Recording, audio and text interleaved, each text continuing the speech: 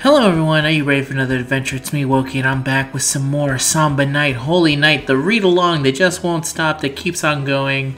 Today's video, I realized that I'm not going to be able to finish Samba Night, Holy Night in time if I keep doing it in 10-minute chunks. So for this one, no matter what, it's going to be a long one, because I'm going to beat it all the way. All the way. Day 5. Savagery and stuff we received. Let's do it. I'm pretty sure everything is out now. So let's get it done. And you can show support for me reading this. A lot of people have been very nice telling me that they enjoy this, and I thank you guys. And comment telling me nice stuff or leave a like. Either one. I enjoy either one, to be honest. Let's see. We are keeping the theme. By the way, my Quetz is now NP2, so watch out, everyone. Y'all in danger now. When she was already NP1, I was beating ass.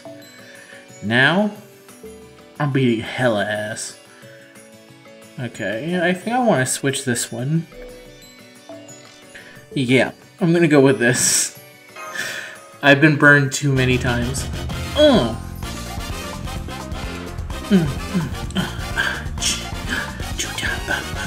Savagery and innocence deceived. Oh, I shouldn't have used Quetz because she's... never mind. The match is coming up in a few hours. How are you feeling? I'm sorry, I think... I'm sorry, I think I still need more time. How do you do Quetz's voice? I'm sorry, I think I still need more time. Please don't apologize. Honestly, I'm sorry that I couldn't do more to help. If you were a normal human, I would just use purification miracle to cleanse the poison, but since you're a god with this region, well...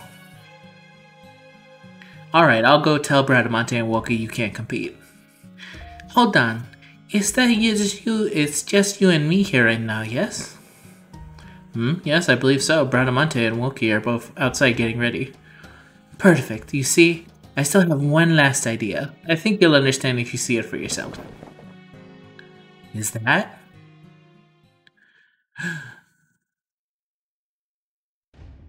So she's still not up, huh? I guess she can compete after all. So she's still up, huh? 4. Quetzalcoatl, it looks like you'll still need more time to let the poison run its course. I can't let you step in the ring when you're not even fully recovered. I know I still haven't reclaimed my power, but I can't ask a friend and ally to sacrifice her life just for that. That would go against everything I stand for as a knight. So even if we can't keep competing together, that doesn't mean I'm giving up. After I've officially withdrawn, I'll find a new way to pursue my knightly duties, one where I can still hold my head high and I feel better than ever. For what? Huh? That's strange. One moment, I forgot to turn off Do Not Disturb. It was actually already on. Go me. There's something different about you, but I can't put my finger on it. Still, you're wearing a ring costume and your mask, so you must be my partner, right? Different? Why would you think it's something different? This is Martha pretending to do Quetzalcoatl's voice. Can't you see what I'm wearing on my head? Who could I be but Quetzal Mask? Right, master? Oh yeah, you're a wrestler if I've ever seen one. You're such a natural, it's scary. Right! It actually scares me a little too. But then of course it would, seeing as we're both rulers. Our whole existence is the passing on the ruling things, right? So I've always been the ruler of the ring. Pow, pow! Just look how nimble I am. You can see the poison's all gone and I'm in great shape too. Right? Hey, that's great. I knew that. Shameful attempt at poison. You would be useless against a heart so just. Fall. What is it, Lord Foe? I'm always glad to hear anything a friend of Lord Merlin has to say. No comment, Foe. I guess Bradamante is rather too pure to see what's going on. I think it would be best if we didn't burst her bubble. So, if you don't mind if I whisper here, but are you serious about this? Yes, good point. I guess I did get a bit carried away. I'm calmer now. I asked her if she was serious too, Mash. Ugh, I forgot that I'm still. What? Now, when she's talking to Mash, she wouldn't be using the Count Dracula voice. But she just looked me right in the eye and said I was the only one who could do this. How could I say no to that? So I decided to set aside our religious differences.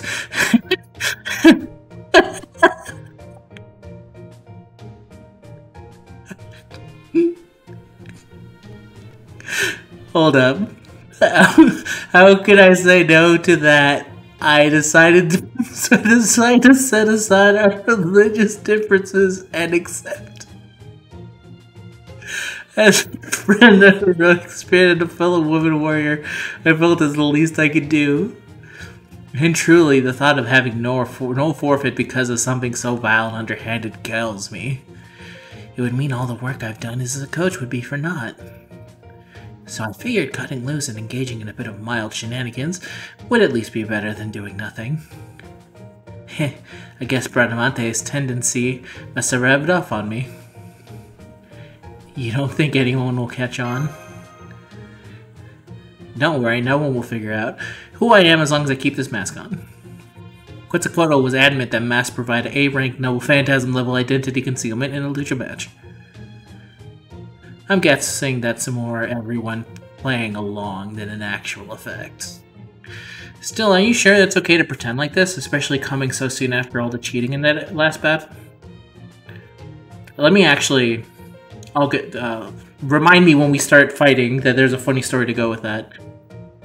I asked Quetzalcoatl about that myself, and her response was, sometimes gods turn into things that are just not to mess with humans, yes? So I think it's fine. Wait... I asked Quetzalcoatl about that myself, and her response was, sometimes gods turn into things they're not just to mess with humans, yes? So I think it's fine. But let me see. So, are you sure it's a prediction like especially coming so soon after all the cheating in the last one? Okay.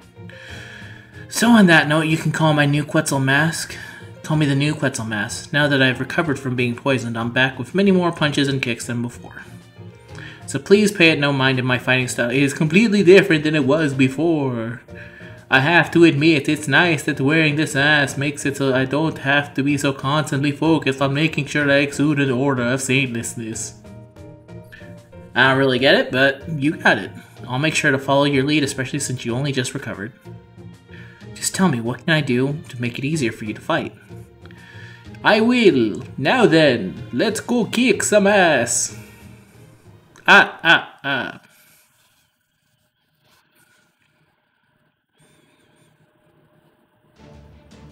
Hehehe, so you defeated the American team and the Chinese team, huh? Well, that's nothing. They may have been the most cruel and sadistic of the four Heavenly Kings, but we're the wildest and the toughest. Get ready for the biggest twist of this whole event. Just be careful not to keel over from the shock. We represent the animal kingdom. I never thought you'd have to fight one of this event's officials. No, I had a feeling this was coming. And this is my trusty partner. As soon as I saw her, I knew she was the one. Just look at that wild boar on her shoulder. And the outfit, it's perfect for wrestling. I don't think you'll find a better warrior for the animal kingdom anywhere in the world. Please do not stare at me. This was all her idea. She convinced me to join by pointing that a never-ending Christmas would also mean never-ending smile on children, but I just cannot get used to fighting for show like this. She seems more embarrassed to be here than anything. But the fact that this team made it this far means they must be stronger than they seem. We can't let our guard down around them. Of course not! They are immediately worthy opponents. Mwahaha! Only worthy? Girl, we're this tournament's apex predator. She doesn't have a clue. I had no idea Mask really works this well. Bet you thought I was just Dark Cuckoo's tame house cat, didn't ya? Just thought I was an adorable, diligent kitten running around as her master's bidding. But all this time you were blind to the secret truth. The fact that we totally stole info about all our opponents. That's true. All the ones leading all the different teams around and carrying messages between them. Jaguar Warrior would be able to enter each team's training gym without arousing suspicion. That way, she could learn who's each team member and their fighting style. All sorts of information that could give her an advantage in a tournament like this. I took you for the cat, but it seems you're... more of a... I took you for a cat, but it seems you're more of a rat. Our last opponents were apparently not the only vermin skirting around this place. I thought Black Quetz Mask was trying to hold a fair, legitimate tournament. Are you sure she would approve of you blatantly cheating like this? You know what makes wild animals wild? The fact that they'll do anything it takes to survive. Would you blame a chameleon for blending in? An opossum for playing dead? A sloth for being lazy? No, wait, scratch that last one. Those things actually die if they exert themselves too much. Anywho. Well, since Dark Cuckoo hasn't actually said anything about it all this time, I'm positive she's cool with it, meow. I have no interest in cowardice or honor. Survival is all that matters. Besides, I'm sure there's a secret place where the results are revealed, or an illegal way to watch the matches. There must be, given that the people appear to be betting on them. What are you talking about? Children often come up to me whenever I am out in the town lately. They ask for my autograph, or to shake my hand, or if there's any news of a figurine being made of me. I am told that Mexican children look up to the strong wrestlers, so they just must know that I am one. Heh, you should see the way they smile at me. Heh. Indeed, it is those smiles I fight for, and they are why I must keep winning. They are all that I need in this world. That's the spirit. Anyway, thanks to my little bit of subterfuge, my spying went perfectly. I know everything about you, your moves, your combinations, your weaknesses, everything. At this point, the Forest 4th Dimension, that's our team name, BD Dubs, all but has us in the bag. The Samba counter hold I came up with for this day is so tight you're gonna feel your limbs are snapping. So go on, dance as much as your silly Samba as you like. It's not like it'll do you any good, meow. Silently raising fists. Did you hear me? I said dance all the silly Samba you want. Stepping in closer, fist raised. Huh? Orthodox karate was with a super low center of gravity. What happened to the funky Samba rhythm, meow? I'm going to kick your ass. Quetz Sisters, the Forest 4th Dimension. So yeah, the funny thing about masks is that when they actually do cover the entire face, you actually legitimately don't know who's wearing them. For example, there have been... the most recent example, I guess, is in the WWE with Sin Cara, is that there was the original Sin Cara, and then he got terribly injured, so they had to replace him. So what they did is they just put up another Hispanic wrestler. Wait, this sounds weird. One moment. Okay, much better. So it's actually kind of hard to tell the difference between the two. Let's see what we got here. Bradamonte, perfect. Okay. I don't know why I cut out there for a second, but sure. No, go back. Go here. Go here. I need to get rid of you as soon as possible.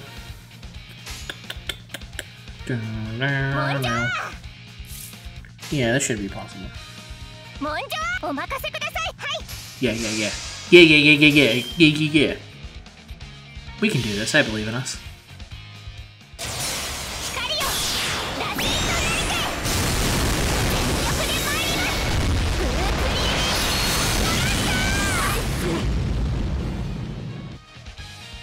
Yeah, she beat the crap out of him. I should have unfortunately aimed for Jaguar Warrior though. But it's fine. I'm pretty sure Quetz is about to knock out Atlanta in one hit. Her furry friends. That's funny. Okay, now let's... Ooh, I love seeing that MP2.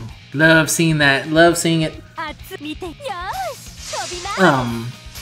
But another good example is there was actually a famous match between a woman wrestler, I forget her name, and she was supposed to be fighting the Spider-Woman. she had fought the Spider-Woman in the past, and she noticed that the person had looked different.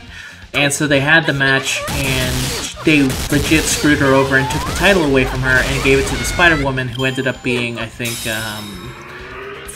not Mae Young. Fabulous Moolah. Ended up being the Fabulous Moolah under the mask. And she legit did not know it was her until the Moolah mask was removed. So, there totally are cases in specifically the wrestling world where nobody had any idea who was under the mask at all. So, some fun facts for y'all. I should be able to beat her pretty quick. Another fun one is, of course, the there was a WCW match between. It was like the winner of the Battle Royale got to face Chris Jericho right after it, and there was a dude in the mask, and it ended up being him and Super Crazy at the end. That was the name of the wrestler. And when it was just down to them two, they had like a conversation in the ring, and then he left the ring. Super Crazy left the ring, leaving the guy in the mask. And then the reveal was that it had been. Can't believe I'm forgetting his name right now. He's a very good wrestler. He's a very technical wrestler, but I forget his name. The Man of 1,000 Holds. Man of it's gonna bother me, man. Because he was like with Christian. Man of 1,000 Holds. Wrestling. Dean Malenko. God, why did I forget Dean Malenko's name? Dean Malenko was really cool. But yeah, it ended up being Dean Malenko, and Chris Jericho had up to that point been criticizing his dead father for weeks when Dean Malenko was off air because he retired from wrestling after his father died, I think, or something. So he came back, beat his ass. It was real fun. Everyone had a good time except for Chris Jericho. But that was a super fun moment. If you actually go back, I think it's one of the loudest pops in WCW history. This isn't how it was supposed to go. What? Being overeager for victory can actually make children dislike you? That is quite a conundrum. It's over. The difference in new Quetzal's fighting style really worked in our favor. In retrospect, getting poisoned might have been the best thing that happened for this fight. Fall. Hey, I won! I won! We became the Lord with us. We won because the Lord is with us. Why else? Agreed, though I have to say, you really surprised me. I had no idea you were so good at melee attacks, too. It was almost like watching Coach Martha. Talk about being pure of heart. She really does take people at their word, doesn't she? I lost the Count Dracula, but bleh! Is it just me, or does she actually seem holier now? The whole time? No way! Aww. Bradamanta, you fucking moron. I feel totally fine after taking a day off. After taking a day off to rest, yes. I can even dance a samba at 120% power. Like, I am the Power Frieza of samba. That was worth it. Thank goodness. I'm so glad you're back to your old self.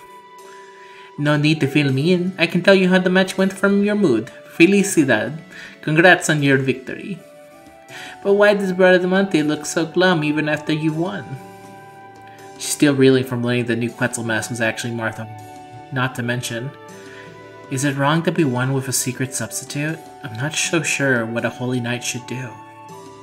As long as you weren't disqualified or cheating, then it doesn't count, no? If it did, we'd never have moves like Poison Mist or being able to use Corkscrew during bouts. That's actually true. Poison Mist attack is a legal maneuver. Just so you know, I had my reservations about this too, okay? I even said no at first. But if Quetzalcoatl told you, surely St. Nicholas would want you to fight in a mask. Surely St. Nicholas would want you to fight in a mask to protect his honor, yes? Wouldn't you be inclined to agree with her too? Besides, we can't let the true Santa power fall into the wrong hands and sully St. Nicholas's name. That's the most important thing here. Cowardice is always a matter of perspective. If winning will serve justice and losing will allow injustice, then winning is all that matters. I'm certain even you fought battles in the past where you didn't always loudly proclaim who you were at the outset. Well, yes, that's true. Wait, who are you again? Ho ho ho, it's me, Santa Senor. She came to pay a visit, yes? I had joined the tournament. I keep wanting to do fucking Dracula. I had joined this tournament on behalf of Western Asia, but unfortunately, I ended up losing. Didn't you say it was against the rules to have the same Santa 2 years in a row? Well, yes. But if I had successfully gained the true Santa power, then I would be Neo-Santa. It's completely different. Surely no one would take issue with me repeating a year if I underwent drastic change of image, right? Anyway, it wouldn't be any fun to just pack and leave now, so with that pesky feline out of the way, I thought this would be a good chance to come see you again, and to get a look at the Charlemagne's niece. You know His Imperial Majesty? Ho ho ho. Maybe not. Certain things about my relationship are complex and difficult to define. Right. Anyway, now that we've won, all's well that ends well. And with Quetzalcoatl back in action, my stress relief, namely being guiltied into being a ringer, is over. While I wish I would welcome you with a pot of my famous stew, I'm afraid we just don't have time now. Between Quetzalcoatl's fighting instinct rehab and our strategy meeting for the next match, there's just too much else on our plate. I'm sorry. Stew, huh? Too bad. Would have loved to try some. That's alright. Santa doesn't get hungry. Santa Senor? I think you got your inner and outer voices mixed up. Oops, silly me. Ho ho ho. I'll be glad to sample your stew some other time. More importantly, I need to warn you about your next match. You mean you have some info about our opponents in the semifinals? Not exactly. Then again, maybe I do. This is really just a feeling. Call it sheep's intuition. Your next match will be the 6th in the tournament, the semifinals. The last hurdle to overcome before presumably facing off with Black Quetzal Mask in the finals. They're bound to be the most skilled team in the tournament. It's not that I doubt you, but I expect you're going to have a hard time against them. Doesn't matter how skilled they are, we can handle anything. Between Quetzalcoatl being back in action, the fighting styles coach Martha taught me, manager/trainer Woki's top-notch support, and Lord Fall's sheer adorableness. What I'm trying to say is, I don't think that will be enough. What do you mean? It's simple. If what you have right now isn't enough, then you need something more. And I'm certain you already know what that is. Surely it must have crossed your minds, at least once or twice before. Can you tell us what you're talking about? Alright, what you lack is a killer finisher. And unless you can come up with one, you will struggle to win the next fight. Ho ho ho. Nish her? That's actually a direct arc reference to Kinniku Man. Kinniku Man for the longest time didn't have, I think, the Kinniku Buster is one of the things. Alright. Until next time, everyone, I'll see you tomorrow for the next enthralling episode of Samba Night, Holy Night. Goodbye, everyone.